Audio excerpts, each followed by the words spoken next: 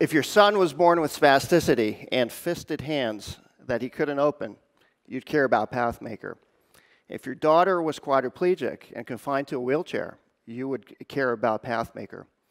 We started PathMaker to bring hope and health to the patients who need it.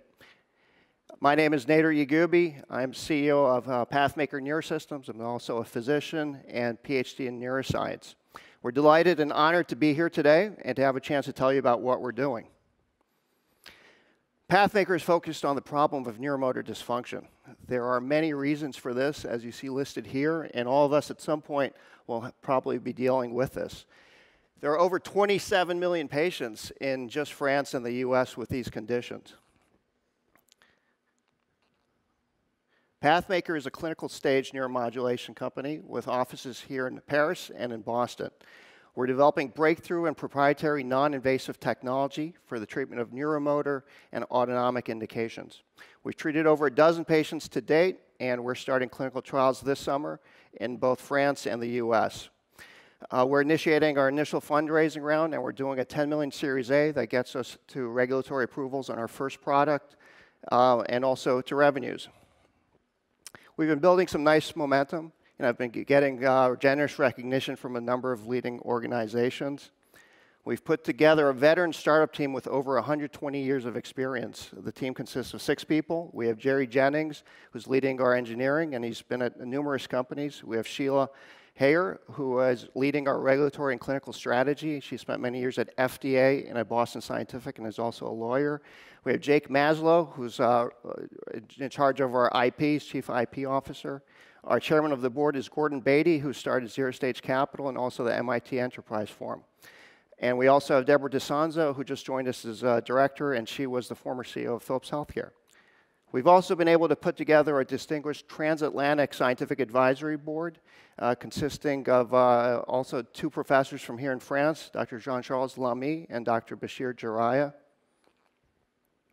PathMaker is developing 2 non-invasive products for the treatment of neuromotor disorders. Our first product is MyoRegulator, intended for the treatment of muscle spasticity and muscle tone disorders. Our second product is MyoAmplifier, intended for the treatment of paralysis and muscle weakness. Our technology is based on transspinal direct current stimulation. TSDCS refers to the use of non-invasive electrical stimulation to modulate spinal cord activity, and this is done without the need for surgery. On the left, we have a cross-section of the spinal cord showing electrodes positioned both at front and at back, and the electrical current induces an area of either increased or decreased neural activation, and we could change that in either direction.